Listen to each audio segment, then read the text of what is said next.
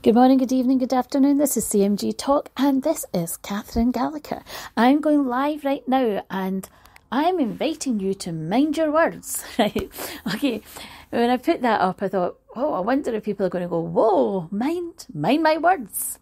What does that mean? Okay, mind our words. Our words are so powerful. Power. We give our power away, don't we? You're like, I don't give my power away, but we can do. With words, when we speak, when we talk, even verbally and non-verbal cues. You know, they say silence can say a lot, can't it? We can speak a lot, we can say a lot just by an expression, what we do, what we say, what we think, how we are. Minding our words. Being aware of our words, how we think and how we reframe things. Our self-talk is so important. How do you think about things? How do you reframe things within your mindset? When you think about your scripts that you have going on in your mind, do you take time to review them? Do you clear and declutter the scripts that you have in your mind, in your brain? Or do you say, oh, Catherine, I don't really think about it. I just have my thoughts are my thoughts. I go along with them. Because remember, if you're listening to the podcasts and episodes that I'm putting down, that we have the same thoughts pretty much every day. If you keep repeating the same thoughts and they are amazing and wonderful and helpful and really positive and they're really supporting us and they're getting us going every day, they're helping us to be able to drive our life forward and everything is going, woohoo, that's great. But if you get up every morning and you're like, ugh, what day is it today? Yikes, Friday. What have I got planned? Well, same old. Just need to get up. Guess. Do I have work? Nope. Right? Or, yep. Exercise. Yeah, I really should. Should I? Yeah. Nah, can't really be bothered. Nope. I'll do it later. I'll do it tomorrow. Yeah, maybe. What will I have to eat? Oh, who really cares? What have I got in? Nothing much. Right, maybe just whatever's there. Just grab something. Wash. Think somebody will notice if I don't wash. Oh, I'll just use the deodorant. Shh. Right, okay. Doesn't really matter anyway, because I'm working from home today, so who really cares? Nobody's going to notice. Got anything planned this weekend anyway? Am I going anywhere? Don't know. Maybe I might message someone. Or maybe I'll just stay in this weekend. Can't really be bothered anyway. If this is the kind of mindset that you have going on through your head, or is it something like, okay, I'm looking outside today. I'm going to go out. I'm going to get a quick walk around the building just now, or I'm going to go out into the park and I'm going to have a walk, or I'm going to sit outside and do a bit of mindfulness and meditation, or, you know, you go out in the garden, or if I don't have a garden, you know, I'll just open the window and get some fresh air. Oh, my goodness, it's bright. Oh, that's amazing. It's so bright outside. I'm going to put on some music, or I'm going to just sit and just going to enjoy. And I know there's noise going on around me. It's going to take a minute. Decompress. And I'm going to breathe in. Center myself. And I'm going to say something to myself, an affirmation. Today, and every day, and every way, today, I'm going to be grateful for 5 things. I'm going to pay attention to 5 things throughout this day that I'm really grateful for. Small things that are going to move me forward in the day. 5 gratitudes. I'm going to reach out to someone today and I'm going to connect with them. Might have something planned. I wonder. I'll need to check and see if I do. But I'm going to set my day with purpose. I'm going to check and see what I'm having to eat. But I want to eat healthier. So I might have some fruit. I might have cereal. I might have porridge. I'm going to make sure that I have a smoothie or something that's energizing me, that's going to give me the right purpose. And then what I'm going to do is I'm going to check in with people, or I'm going to get myself started. I'm going to work on my mindset to keep my mindset in that right flow, keeping forward. I might put on music to dance, keep myself going, but my mindset is going to be in a positive way. And if somebody says good morning, I'm going to go, it is, isn't it? It is a good morning. It's Friday. Well, it's a good morning, just like every morning. I'm going to say something positive back. And I'm going to say, thanks. Yeah, good morning to you too. And I'm going to pay attention to that. And I'm going to lock that in as a gratitude.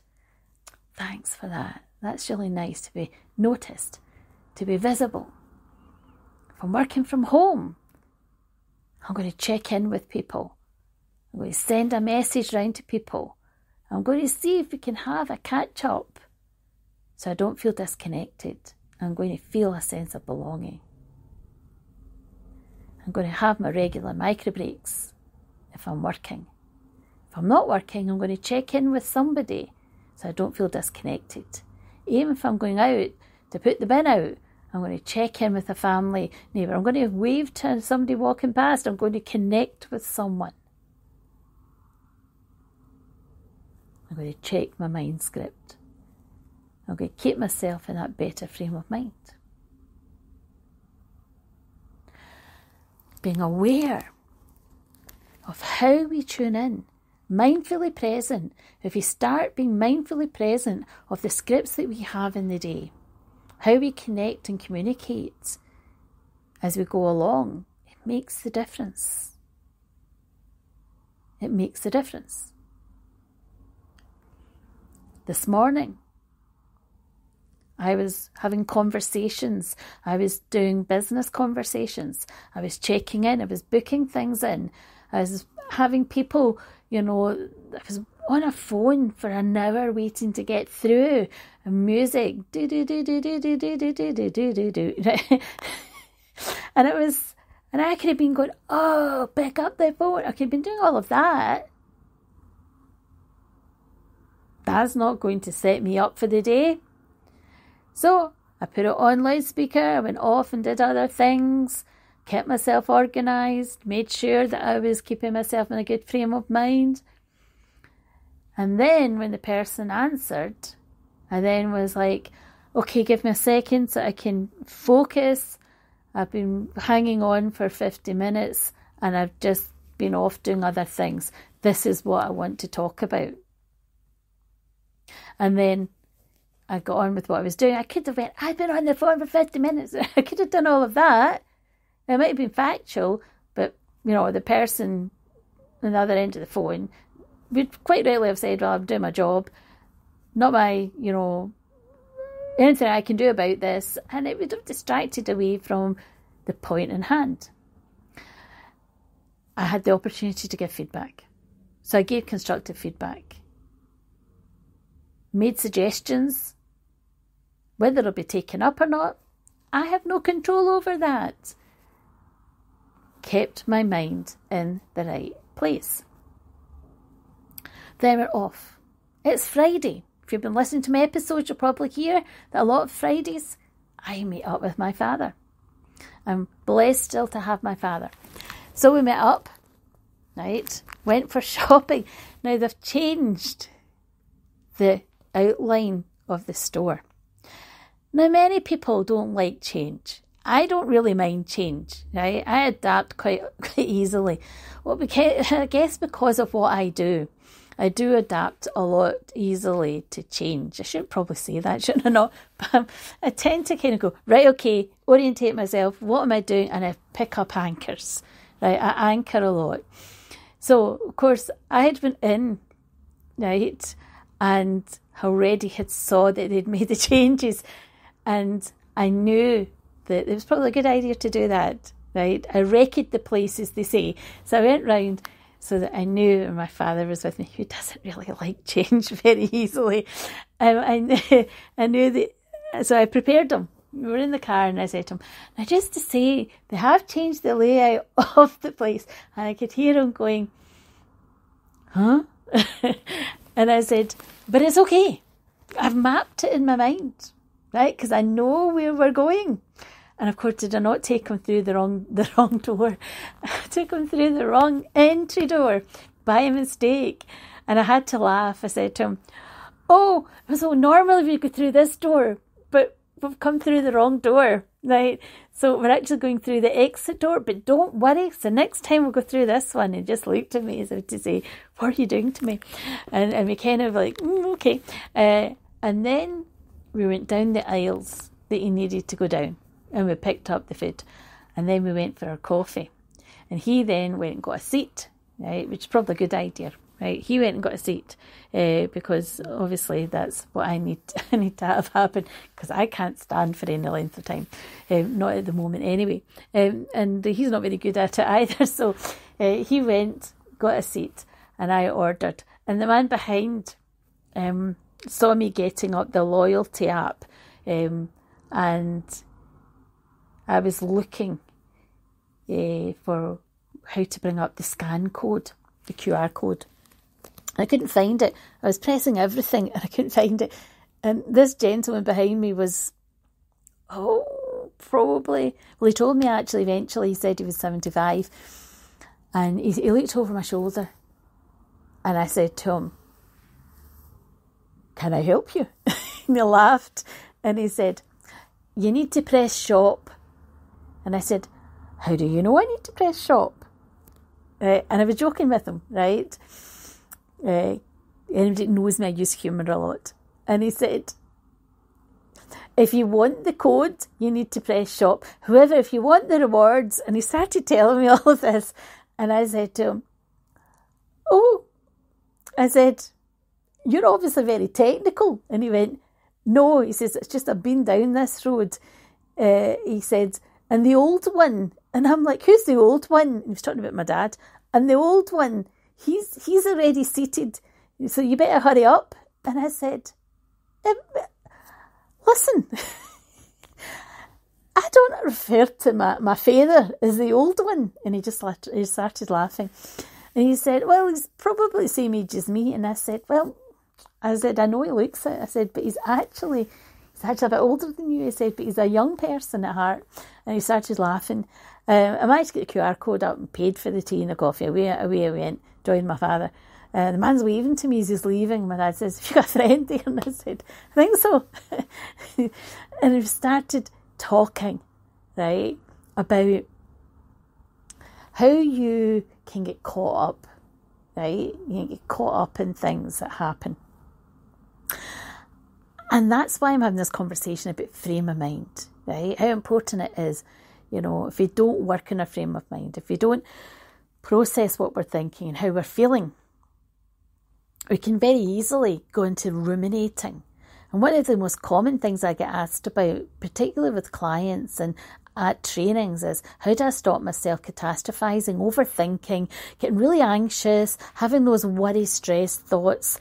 How do I stop myself doing that? And it's about our scripts, isn't it? We have scripts in our mind, and we have these pathways, neural pathways that our brain creates. And there are certain scripts that we have that our brain forms when we have regular tasks that we do. Like if you go to the dentist, if you go to the doctors, or if you or going shopping, or, if you're taking a particular walk that you do every day, you don't have to learn to do that all the time, because these are automatic things. So you develop a script. It's like driving a car. If you drive a car and then you take a holiday and then you come back, you don't have to relearn every time you get in the car how to learn to drive. The only time you have to relearn something is if you've had an interruption. Right? If you become really unwell, or you have some kind of health condition, and whether it's your confidence, right, or whether you've had some kind of injury, right, maybe a brain injury or something like that, you're having to relearn something, like relearn to walk, or relearn to talk, or relearn, to drive, or use your motor senses, your muscular senses. If you have learned a task, riding a bike, learn to swim, anything automatic like that, then it's something that you pick up very easily. You've got muscle memory, don't you? And you have, a sense of scripts that your brain then goes, oh, I remember this. You might wobble on a bike. You might automatically start going, hold on a minute, right? Do I remember this? And you might have to stop and think. It might not be as smooth a journey if you haven't done it for a while. There might be new steps if it's changed or been changed up, but you'll still be able to do it. If it's something similar, it's not the same. You might have to stop and process or figure it out slightly, but you might be able to do it. Yeah? Scripts are there that our brain is amazing and can do these things. If we are learning to do something new, we have to actively be in the moment and process it. If we're learning a new subject, if we're studying something, we have to actively think and process. We're more likely to retain if we write it down. And often people, when they're learning something, they write it, they speak it out, they talk it, they repeat and repeat and repeat. And then they suck it in, retain it, don't they? The memory, the information. You've got your semantics, your episodic memory, different types of memory, depending what you're doing. Your procedural memory, episodic memory. Lots of different types of memory. I loved studying the brain and studying memory as a subject when I did my psychology degree. I loved it. I did some research studies. I also did a bit of a research study on altruistic behaviour. That's another story. Anyway, let's stay focused here before I get too distracted. But when we talk about, how we think, and how to retain information, and how to process our thoughts and our feelings, regulate our emotions, and how to be able to keep ourselves with our words, process our words, choose our words carefully, and be able to make sure that the words that we use, the words we receive, and the words that we give are mindfully considered. Sometimes people are very good with communication. I work in communication. I will be careful with how I say things often within my practice, because I want to make sure that I am working in the most productive and the most helpful way with my clients. So I will say things in a way that I feel that will work the best for my clients. I'll present things to my clients in a way that then they can go, oh, right, that is how I feel. How did you know? That makes more sense to me. Now you say it that way, a light bulb, it clicks, that feels, I couldn't quite get that in my head. Now I get it, right? And that's what it's about. If we understand and start processing our words and what we're thinking and how we're feeling, then it becomes easier for us if we're more reflective. Is this making sense?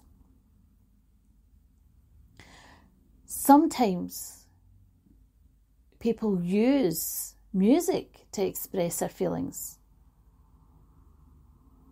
Lyrics, poems.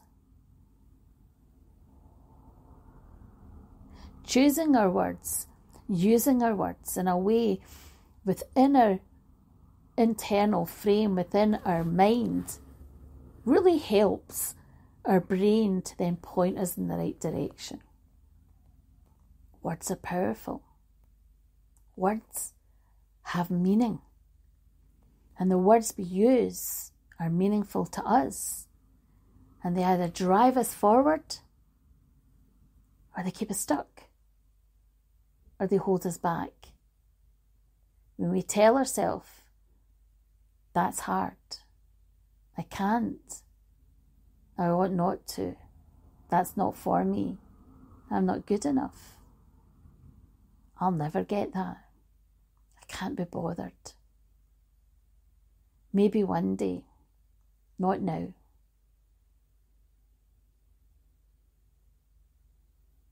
When we constantly say, I'm sad, I'm down, I'm depressed, that's what we get more of.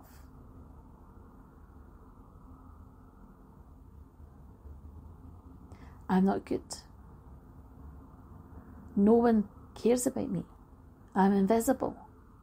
When we constantly tell ourselves these things, that's what we create as our identity.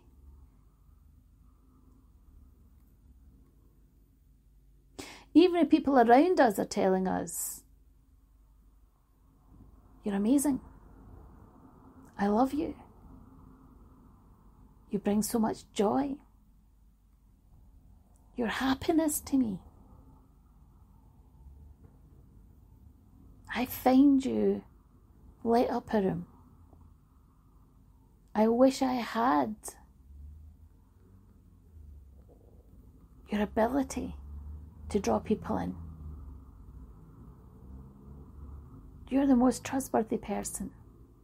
I feel so honoured to have you in my life.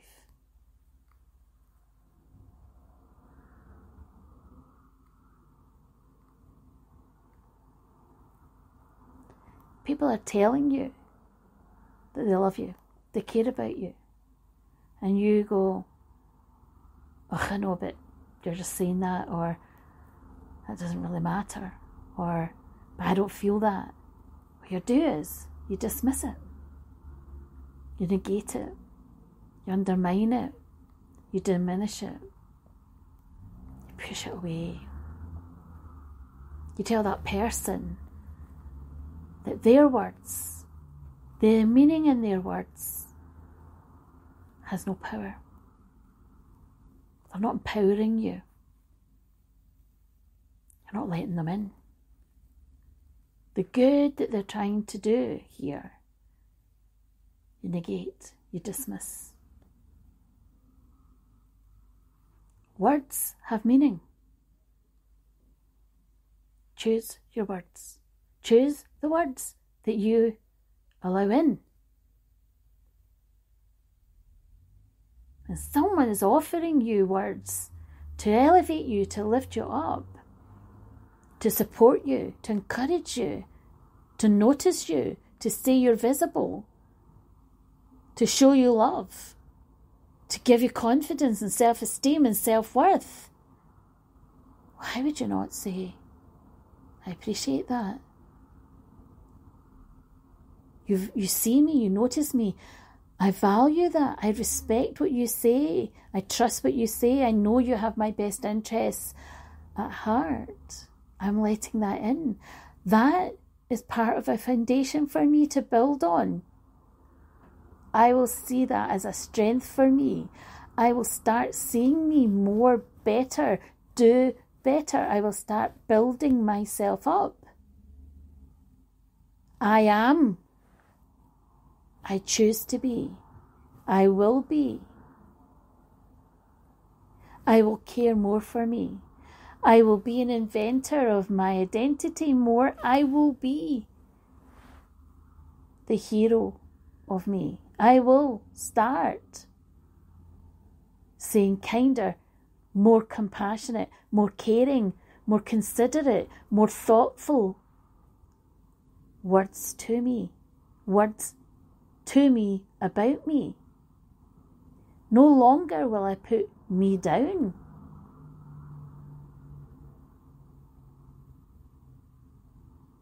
Whenever I ask people, that self-talk that you give yourself, that should be your own best champion, that self-talk that you give yourself, that should be, not could, but should be your own best champion, that should be the support, that trusted support that gets you through each adversity and each day, and each embraces you and allows you to enjoy the joy in life as well as the struggles to get you through. That self-talk that's doing everything but that. Would you give it to the person you love the most? I'm usually met with horror. People always say to me, I could never give how I talk to myself to the person I love the most because I don't care enough about me. I don't love me enough. I don't care or trust in me, believe in me enough. I talk to me, about me, in a very uncaring way.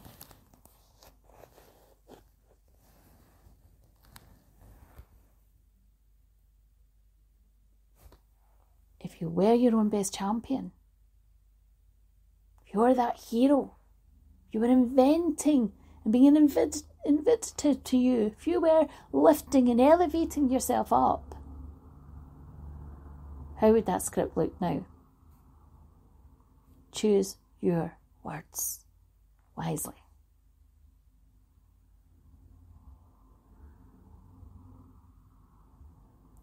Writing that script, and then that script being the script you live by, reframing that script where you're being kind, compassionate, caring, forgiving yourself when you don't get it right, supporting yourself, encouraging yourself, talking kindly to yourself, encouraging and motivating, not constantly doubting, putting yourself down, self-sabotaging, minimalising things, putting things off when you know you need to take action, not trusting in yourself, not believing in yourself, knowing when things are not good for you, but you still do it anyway, keeping yourself in situations that you know is not working for you, but you just do it because it's familiar.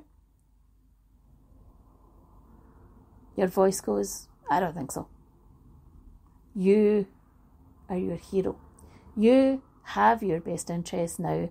I am worthy. I am strong. I will not settle for anything other than what I deserve. I deserve the best. I am now reaching out, taking the best. I will address these issues. I will say no more. And I'll demand that behaviours change. I will insist that they're followed through, those changes, and if they don't, then there will be consequences that I will follow through on.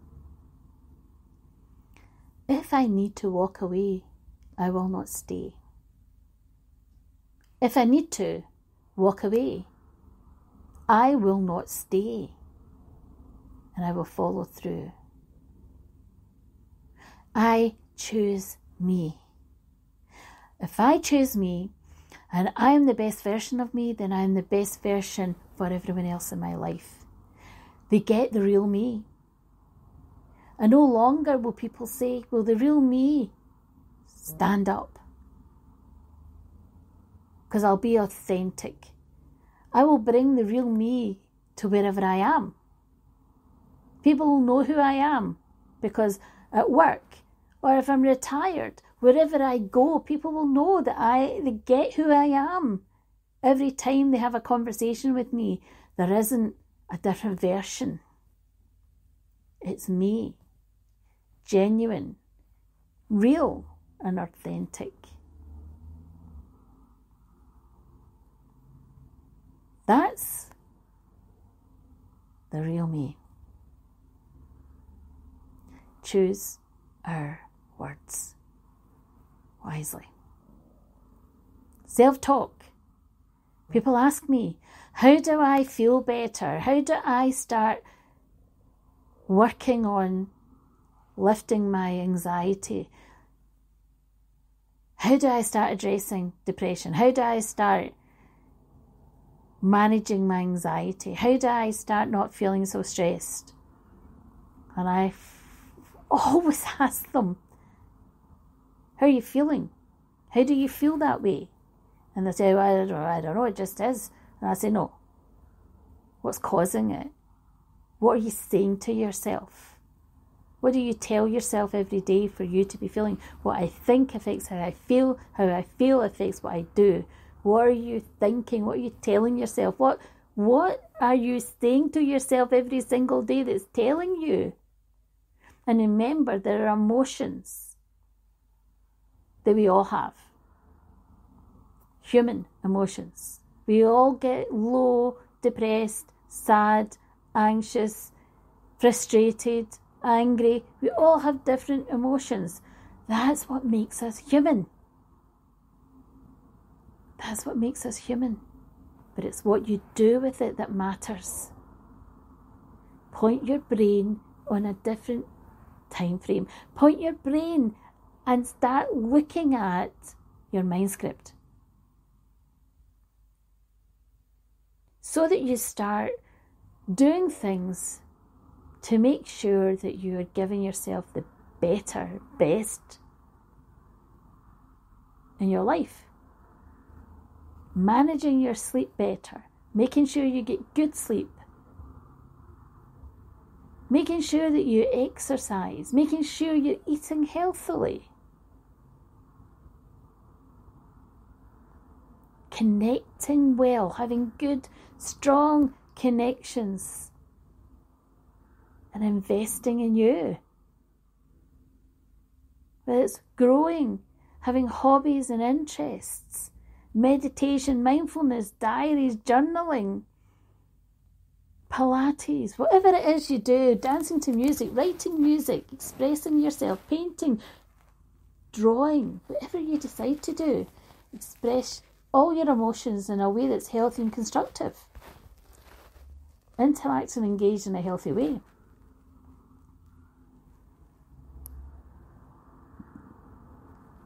Be playful. Laughter. Enjoy. Because life has a finite time. And we owe it to ourselves to see it's precious and to enjoy, surely, the life we have with the people we have. And if you don't like the people you have with you, right, maybe you need to do something about that. Because sometimes we have to engage and enjoy and look at the things that we have rather than focusing on the things we don't have. Invest in you. It's a mindset that we need to do. Thanks for listening to me. Hopefully you've found me going live and having a talk about mindset and self-talk and our words and how powerful they are. We can empower ourselves and empower other people around us by choosing the right words. Words matter. Words are powerful. Have a fantastic weekend. This is Catherine Gallagher. This is CMG Talk. Remember to like, share and follow. And remember that if you don't want to miss out in any of the episodes, it's really important that you do follow. Take good care and let's catch up soon. I will be dropping another episode through, and if you follow, then you'll make sure you don't miss out. If there's a particular subject you want me to talk about, remember you can always drop me an email, stepupcmg@xln.co.uk. Thanks again, take care, and I will be talking about something completely different next time. I always like to change it up, and don't like to be too I don't like to be too predictable. Okay, so there will always be subjects I'm talking about that are on point, that come up, and until next time, let's get talking.